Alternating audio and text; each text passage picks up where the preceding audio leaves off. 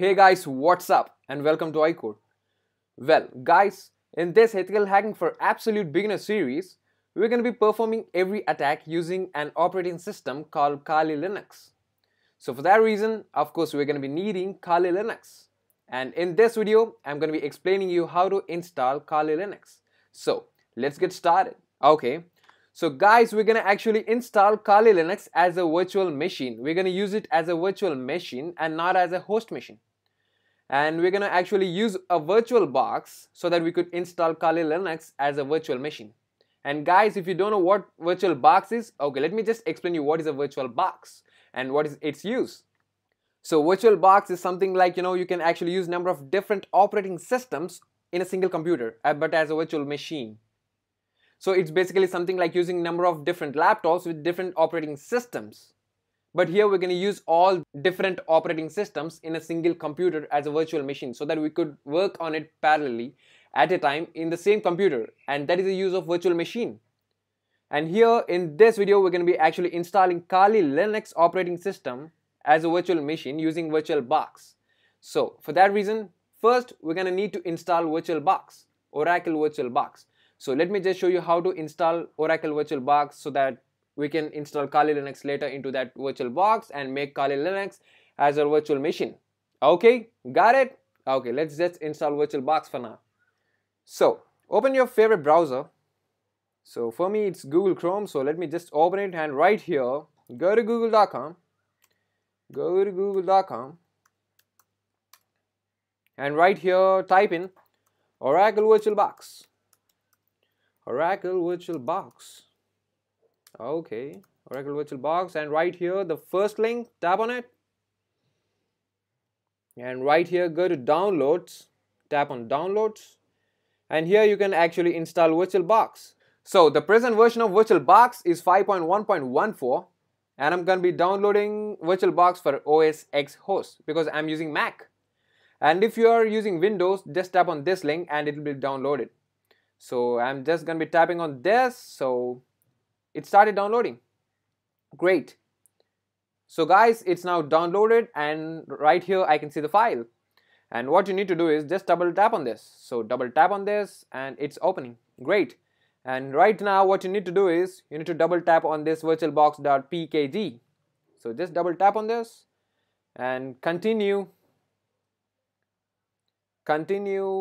install, and here you need to type password for your Mac. So let me just type in my password. I'm not going to be saying it out, so it's secret, guys.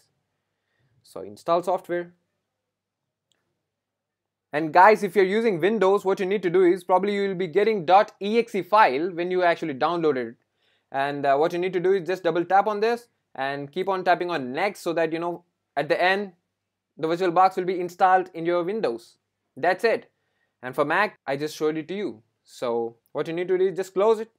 And guys, now VirtualBox is actually installed in your host machine. And for me, okay, let me just show you where is my VirtualBox. Okay, let me just tap on this launchpad so that I could find my VirtualBox, and there it is. Here is my VirtualBox. So tap on VirtualBox. So there it is. Yeah, this is my VirtualBox. And guys, if you can see here, there's something like Hadoop and Kali Linux in my VirtualBox, which you may probably not see in your VirtualBox. And that is because you may be using VirtualBox for the first time, but for me, I'm using VirtualBox since a long time. I've installed this Hadoop and Kali Linux operating systems, like before 2 months or 3 months, and that's the reason you're actually seeing it right here in my VirtualBox. And for you, I think it's empty. You can actually see nothing because nothing is actually installed till now into your VirtualBox. Okay, so guys, as we now install VirtualBox, right now we need to install Kali Linux so that we could use Kali Linux as a virtual machine. And now let me just show you how to install Kali Linux as a virtual machine using this VirtualBox. Okay, so let's go. So open up Google Chrome again. Okay, not Google Chrome, any of your favorite browsers. Okay, for me it's Google Chrome. Okay, well, so open a new tab. Okay, so right here type in Kali Linux. So Kali Linux, enter, and tap on the first link, https semicolon slash slash www.kali.org, and that is what you should see on your search bar. HTTPS. Okay. Oh, it's loading for a long time, and what's that reason? My internet connection is too slow and I hate it. Okay, this is the website that you should actually see. Okay, this is the website. So it's still loading. Okay, it's loaded. Now what you need to do is tap on downloads, download Kali Linux. So tap on download Kali Linux, and right here what you need to do is just scroll down. Just scroll down, and right here you can actually see Kali Linux VMware images, Kali Linux VirtualBox images, and Kali Linux Hyper-V images. And right now, as we install VirtualBox, we need to download images for our VirtualBox, obviously. So just tap on this, and right here tap on Kali Linux 64-bit VBox, that is VirtualBox. So tap on this link and this will be downloaded. So guys, just pause the video, and after the download gets finished, come back again and just tap on the play button. And guys, now the download is finished, and right now here you can see the downloaded file, Kali Linux 2016.2 VirtualBox AMD4.OVA. So this is the downloaded file, and what you need to do now is just double tap on this. That's it. So double tap on the file, and here it's saying the name of the operating system is Kali Linux, product Kali Linux, and product URL, vendor, and that's it. So what you need to do is just tap on this import button. So import. That's it. So right now it's actually importing Kali Linux operating system into your VirtualBox so that you could use Kali Linux as virtual machine. So let's just wait so that it could complete its importing process. And guys, now the importing is done. And right now you can actually use your Kali Linux virtual machine.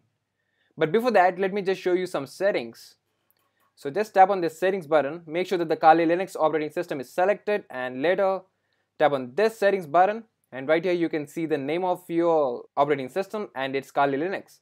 And if you go to system settings, here you can see the base memory given is 2048 MB, that is 2 GB. And that's quite enough, no need to change it. And if you go to processor, you can actually change the number of processor working, and here it's given 2. And that's quite enough, no need to change it as well. So if you go to display, no need, storage, audio, network, yeah. I'm going to be talking about this particular section in the upcoming video, that is probably next video. For now, just close it. Okay. And now let's start our Kali Linux machine for the first time. So just tap on this green button. It looks awesome. So just tap on this. And there you go.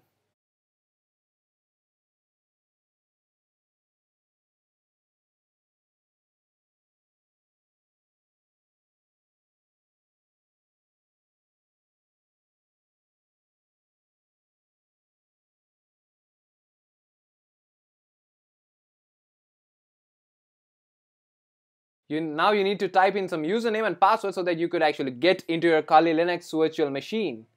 So let me just close this, and the username is root, R-O-O-T, and password will be reverse of root, that is T-O-O-R, T-O-O-R, that's it. Sign in. So let me just resize it.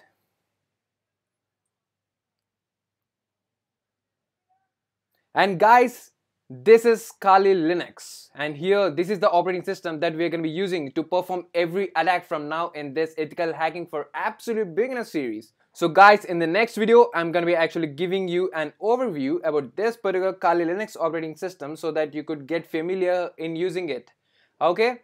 And guys, if you have incurred any kind of error when installing this VirtualBox or Kali Linux, just comment down below and I'll respond to you as fast as I can.